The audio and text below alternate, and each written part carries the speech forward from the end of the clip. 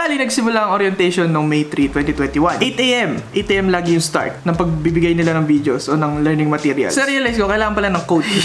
Tawag yan, deadly. Ewan ko nakakainis nga kasi si Joshua, nakakuha siya ng code 3 days bago mag-start yung review. Tapos ako naman, dito na ako sa mismong araw, tapos di pa ako nabibigyan ng code. Kaya, syempre, habang wala pa akong code, tapos kinakabahan ako, gusto kong malaman kung ano nangyayari. Kasi syempre, excited din naman ako. Kaya chat ko si Joshua, sabi ko, ano nangyayari? Kaya tinanong ko yung mga sinend na materials para magkaroon na rin ako ng idea kahit paano. Tapos tinanong ko si Nicolay kung nagkaroon sila ng problema dati nung huli nilang review. Sabi niya sa akin, marami. Tapos chat ko na raw yung LearnHubPH sa Messenger. Kaya chinat ko na. Hindi na ako makapaghintay sa code ko eh. Tapos ang reply sa akin ng LearnHubPH ay tanong ko daw sa Prime o kaya sa nag-handle sa amin sa review center. O diba parang ikot-ikot lang.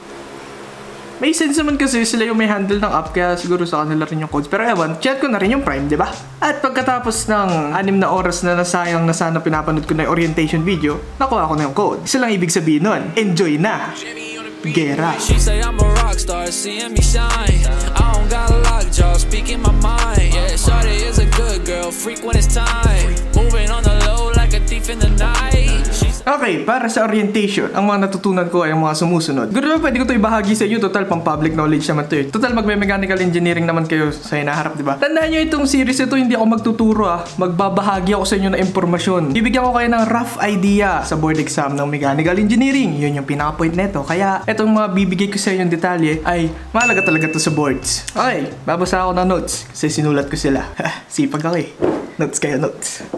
Pro tip, notes. Okay, bali ang board exam ng mechanical engineering ay may 3 subject. Ang mathematics and basic sciences, na malamang sa malamang na-reference ko na itong mga to, pero ulitin na lang natin. Power plant and industrial plant engineering, machine design and shop work. Bali yung 3 subject na yun, doon naiikot yung mundo natin sa ngayon. Kasi pag gusto na natin maging successful sa buhay o kaya mapasa natin yung board exam, dapat yun na yung iniisip natin sa 3 buwan na to kasi May to, diba? May, June, July, August.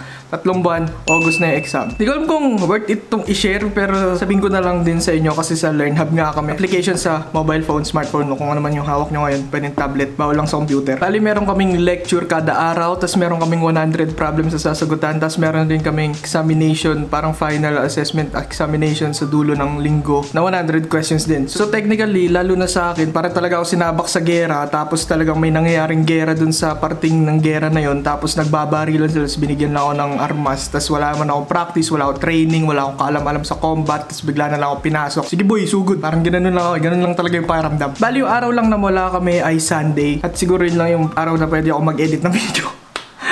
Pero sabi ko, stress reliever ko itong pag-edit ng video, kaya tapos yung mga problems na binigay ngayong araw na to ay yung solutions ibibigay kinabukasan. Kung 100 yung questions ngayong araw, bukas ibibigay 100 din na solution. May 2 uri ng question sa board exam, yun ang elements at yung problem solving. I-explain ko sa inyo yun pag sinagutan ko na yung mga diagnostic problems dito sa binigay sa orientation na to. Dapat balanse mo silang iintindi na, hindi pwedeng lamang yung elements o kaya lamang yung problem solving. Balanse, kasi hindi naman natin alam kung ano ibibigay ng board exam. Mas okay nang handa ka sa parehas kesa sa naghanda ka lang sa problem solving tas magulat ka 50% pala ng exam ay elements. GG. 100 questions each subject. So, 300 questions total. Tapos, 5 hours sa first day. Tapos, 2 araw yung exam. 5 hours sa first day, tapos 10 hours sa second day. Yung first day ay pipe. Yung second day ay mathematics at saka machine design. Base sa nakuha kong informasyon. Ang calculator na recommended ay ang Casio 570 ES Plus. Para siyang ganito, pero wala siyang solar panel. Okay, wala siyang solar panel. Ito, sabihin ko lang sa inyo sinabi sa amin sa Prime. Kailangan mo daw ng 3 P para mapasa ang board exam. Dapat daw physically fit ka, dapat daw prepared ka, at prayer. Tandaan yan. Ngayon ay May 4, 12:17 AM.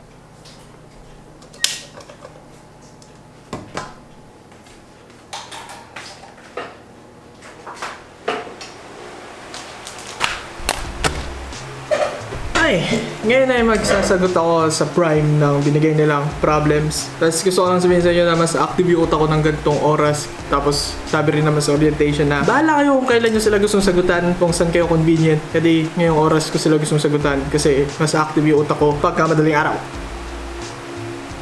Sa Pasensya na akong malakas yung electric fan. Napakainit ngayon. Alam nyo naman, summer, tapos mainit. Hindi ako magpawis. Pero yung sasagutan ko lang naman ngayon ay diagnostic exam. Bali, alam nyo naman, ni isang review, wala pa akong nagawa dito sa buhay ko dito sa 8 taon kong pagbabakasyon kung gaano makatagal to.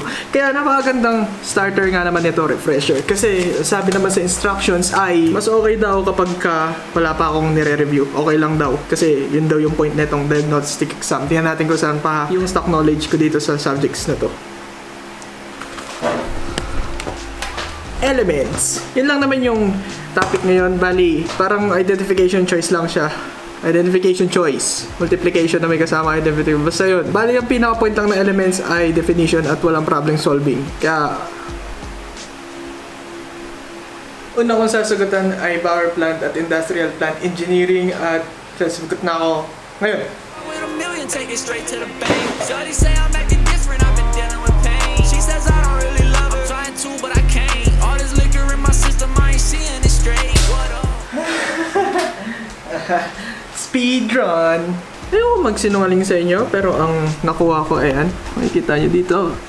Siguro naman, pwede ko tong ipakita, di ba? As ito pa yung oras na natitira. 1 hour and 21 minutes. Nakita nyo naman, 22 lang yung tama ko to 78 yung mali. Alam nyo, wala akong balak magsinungaling. Sabi ko nga naman sa inyo, wala akong inaral bago ko sinagutan to. Literal na stock knowledge lang. Tapos, thermodynamics naman, tas sa lahat na lang ng pipe. Sabihin na lang natin na hindi naman talaga ako nag-aral ng elements. Hindi ko pa nga binubuksan yung elements na librong binili ko sa Prime. Kaya, wala talaga akong maalala. Pero syempre, may mga alam ako dito. Katulad na lang tong mga sinulat ko rito sa aking notebook. Kumbaga ito yung mga naging familiar ako. Pero maliban doon, di ko na sinulat kasi kadalasan naman lahat may hinulaan ko na lang. Either way, huwag kayong madi-discourage kapag mababa yung score na natanggap nyo. Sa akin lang talaga yung isip ko, review lang naman to. Tapos yun nga yung goal niya para maging better ka pa sa susunod na exam. Kaya yun lang yung gusto ko iparating. Kaya okay lang sa akin to. Well, ito yung mga topics na lumabas dito sa elements na to. Kung gusto nyo lang malaman kung ano sila. At yun lang yung mabibigay ko dahil di ko nga pwede pakita sa inyo yung mismo inaaral namin dito sa Prime, sa Learn Hub. Okay, sunod naman ay machine design and siya practice problems. Elements, hindi problems. Okay, sagot na ako ng machine design and siya practice problems. She say I'm a rock star, seeing me shine. I don't got a lot of jaw, speaking my mind. Yeah, shawty is a good girl, freak when it's time. Moving on the low like a thief in the night. Bulbul. Okay. Ang score ko naman ngayon dito ay 27 tapos 73. Mataas ng shit. Hindi ko alam. Mataas ng 5. Pero kasi dito naman sa machine design, siya practice. Kahit pa paano may natatandaan ako kasi more on elements din naman to kahit pa paano nung naaral pa namin. Yung pinaka-nairito lang ako, ba't ganun? Yung ibang sinagot kong kala ko tama mali. Pero sa'yo okay lang yung score ko kasi hindi naman ako nag-aral. Tapos wala naman na akong maalala. Talagang literal na stock knowledge lang yung ginamit ko. Okay na, no? Simple stresses lang lahat ng mga lumabas pala na yun. At di ko in-expect na simple stresses lang pala yun. Hindi talaga ako pwede ma-discourage. Total, pwede ko naman siyang reviewin. Yun yung maganda rito. Pwede ko siyang reviewin. At ngayon, alam ko na yung tamang sagot. Kaya, re-reviewin ko na lang sila. Ngayon, dahil hindi ako mapapanatili hanggat di ko alam kung ano ba yung tamang sagot. Ganyan akong tao eh. Gusto ko malaman yung tamang sagot bago ako magpatuloy sa susunod na gagawin. Kaya, review na! Ay, ngayon ay May 4 pa rin. Pero yung oras natin ay 9:30 kasi problem solving tong gagawin ko at kailangan ko na maraming oras.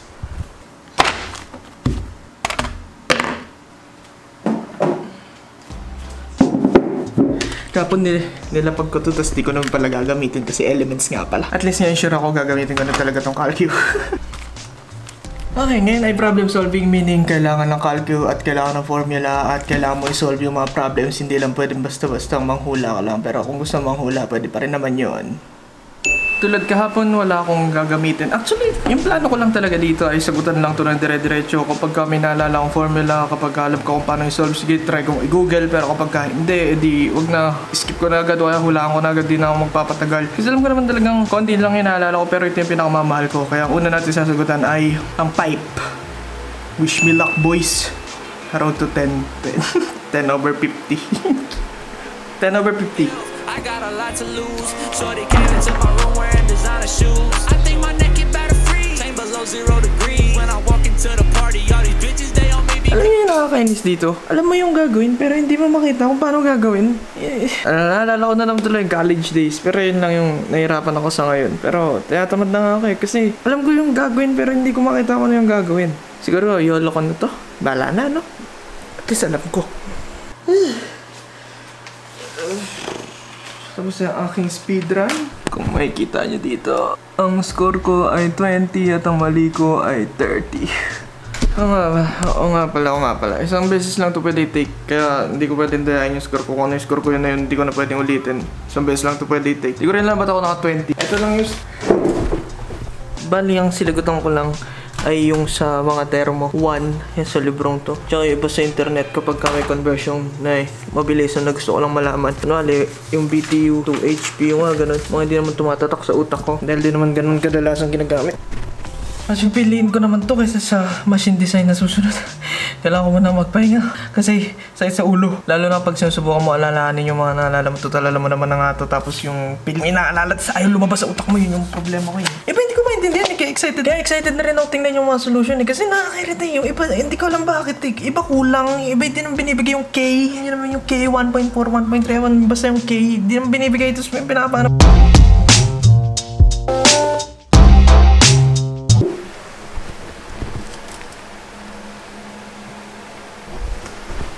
At dahil puno na yung battery ng cellphone ko, ready na ako sa machine design at siya practice. Aminin ko sa inyo, hindi ko na seryosohin kasi wala naman talaga akong maalala sa machine design, lalo na sa problem solving, lalo na yung mga formulas na napakarami na sustain nyo, naalala ko pa yun ngayon. Walang buwan ako hindi nag-aaral, tapos sasagutan ko yun na parang wala lang. Siyempre, hindi ko na seryosohin yun. Pagdurusa magsisimula na ngayon.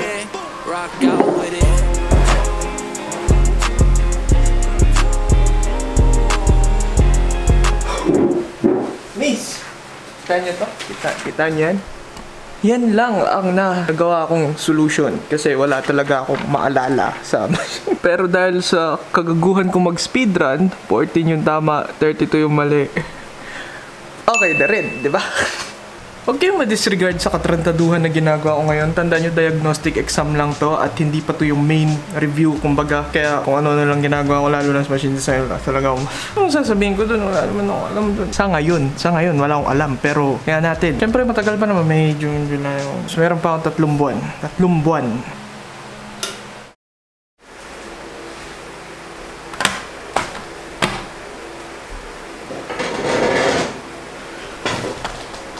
Oras natin ay 10:07, May 5. Ito na yung pangatlong araw na orientation at dito na rin yung mathematics and basic engineering sciences na exam. Hindi ko alam kung kombinasyon to ng problem solving at ng elements, pero malalaman natin. Brain electrolytes. Oh, tara na!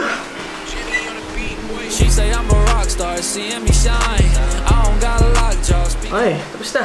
At ang score ko ay 41 yung tama at 59 yung mali. Ito legit. Wala akong ginamit na internet. At andito lang ako buong magdamag. At ito lang yung solution sheet ko. Ayos na. Kasi mathematics to masaya. Masaya mat. Marami akong naalala. Pinagsama siyang problem solving at saka elements. Kaya maganda ako. Topics wise, basta lahat ng math. Lahat ng math. Tapos elements sa math. Tapos math. Sa math. Tapos sa calculus. Analytic geometry. Sobrang dali.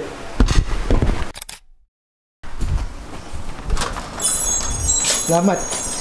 Hi. So, sayang no kung tagas dito lang sila. Bilisan sila nito. So, layo. Salamat.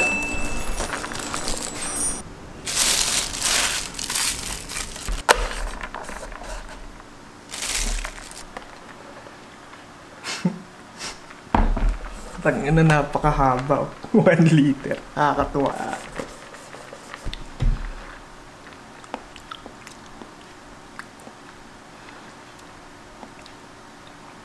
Gusto lang sabihin na supportan niyo yung mga tropa niyo pag nagne-negosyo dahil kayo lang naman yung susuporta sa kanila sa una. Tayo na, huwag nyo nang burautin, huwag nyo nang tawaran. Tatrabaho ng marangol yung tao eh. Joke lang. Okay, welcome na sa Typical, sarap.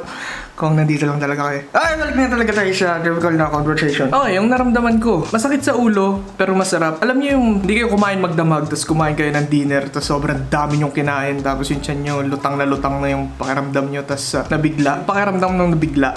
Ganun yung pakiramdam ko eh. Nung una, sakit sa ulo, pero syempre, nung araw-araw na, isipin nyo ba naman, 100 items kada araw, tapos wala akong review. Kumbaga lahat ng to ay stock knowledge lang talaga. Sakit sa ulo, syempre. Kumbaga pinipilit mo eh. Kaya nga yung machine design, hindi ko na pinilit eh. Pero exciting talaga. Alam mo yung pakiramdam na may chance ka. Kasi nakita mo ngayon na, ala, pwede, pare, pwede.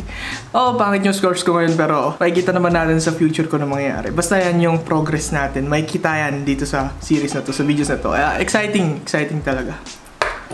Sarap ng... What the fuck is up, you buttercup?